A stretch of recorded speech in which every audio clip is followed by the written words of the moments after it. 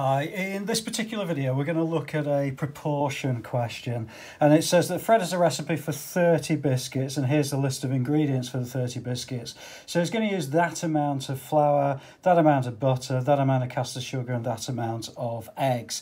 And then Fred wants to make 45 biscuits and you need to complete the new list of ingredients for the 45 biscuits, and we're going to work that out. Okay, well, I think there's a couple of ways you can do this. The tempting way is to work out how much flour you need per biscuit. So what you do is you divide each of these by 30, and that would give you 7.6 or something. Divide that by 30, that'll give you a certain amount of butter.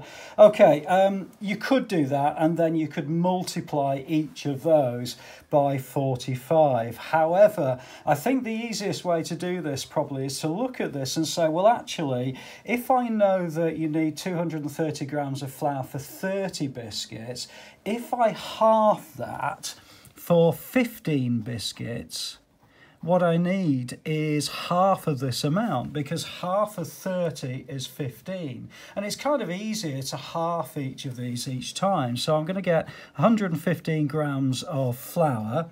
I'm going to get 75 grams of butter.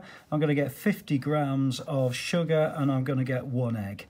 Okay, so that's going to then give me enough material or enough ingredients for those 15 biscuits. So then if I want to make 45 biscuits, is each of these multiplied by 3, because 45 divided by 15 is 3. So therefore I need 3 lots of these ingredients. Okay, so really it's then just a matter of multiplying each of these by 3. So for the flour, 115 for 15 biscuits. If I multiply that by 3, I'm going to get 345. So I need 345 grams.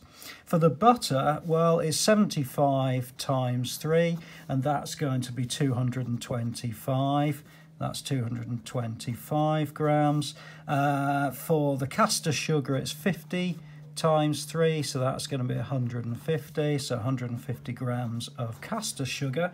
And then for the eggs, well, I need 1 egg for 15 biscuits, multiply that by 3, so that's going to be 3 eggs. Okay, now I'm very aware that the way I multiply might be different to the way that you do it, but essentially that's the whole idea, that usually with these sorts of questions they make a kind of a harder way to do it, which is to work out the amount of ingredients per biscuit and then multiply through, or they kind of make this 30 and this 45 kind of connect a little bit so you're able to work these out.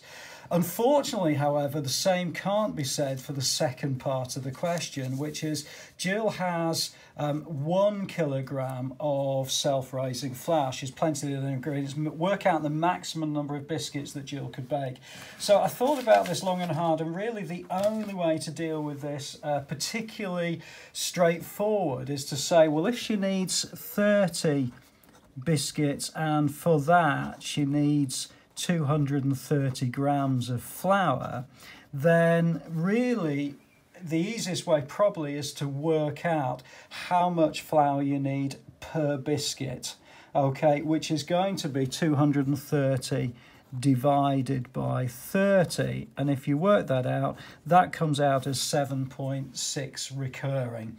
Okay, now I'm very aware again there's different ways of working this out, but I would imagine these sorts of questions probably would be a fairly high level non-calculator or a calculator type question. So unfortunately I can't do anything about this 0.6 recurring. This basically means 666, so this is 7 2/3 of a gram of flour for each biscuit. So therefore, if you want to work out how many biscuits you can make from 1 kilogram of self-raising flour, well, she needs to know how many grams of that there are in 1,000 grams, because 1 kilogram is the same as 1,000 grams of self-raising flour. Okay, so the actual calculation for this will be what is 1,000 divided by 7.6 recurring. Now that will work out at about 130. Now it's going to be a little bit more than 130,